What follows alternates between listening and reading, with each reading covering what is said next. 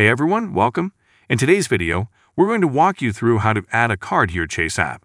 If you're ready, let's dive right into the tutorial.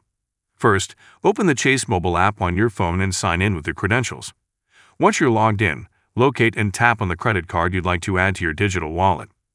Now, if you're adding a debit card, you'll need to tap on your checking account instead. Once you're on the correct card or account page, swipe up to reveal more options.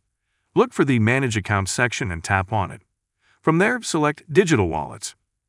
You'll now see various wallet options like Apple Pay, Google Pay, or Samsung Pay. Choose the one you want to use. Next, you'll see a list of cards that are already in your wallet, along with the option to add new ones. Select the Chase card you want to add. Depending on which digital wallet you're using, you might need to agree to their terms and conditions. Once you've done that, head over to the Digital Wallet app and check if your Chase card has been successfully added.